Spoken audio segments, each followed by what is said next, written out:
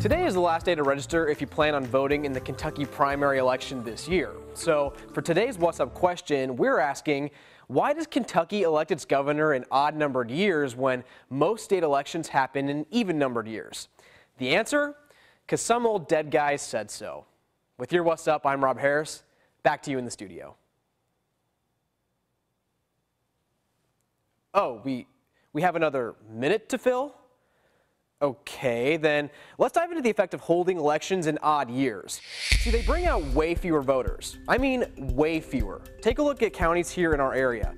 Jefferson County had more than 61% voter turnout in the 2016 election. In 2015, it was just over 34%. Bullitt County, Carroll County, Oldham County, it's all the same story.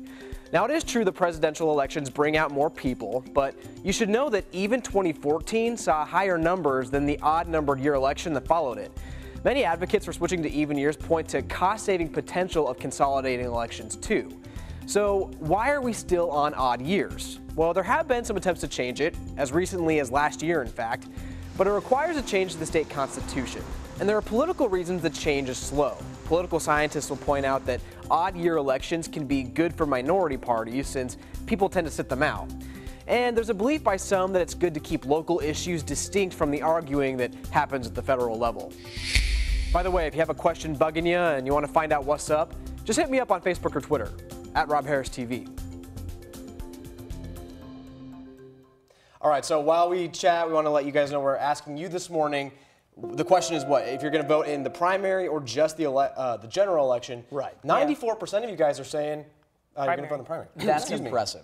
That is. I mean, I will say that if you're up this early, maybe you're just a go-getter. Yeah. And you're going to vote. You're like, I'm going to do it. I mean, if you register, you may as well vote. Every vote counts. So.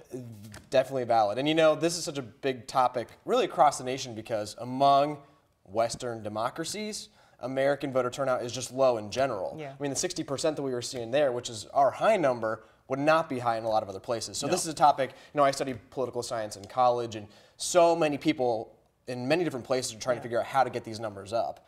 And when you have a lot of elections in, you know, different years at different times, it gets confusing and overwhelming for people. So, good point. Important topic. But in the meantime, register to vote because today is your last day if you're going to vote in the primary. Yeah, and vote on our question too with WHAS 11 app.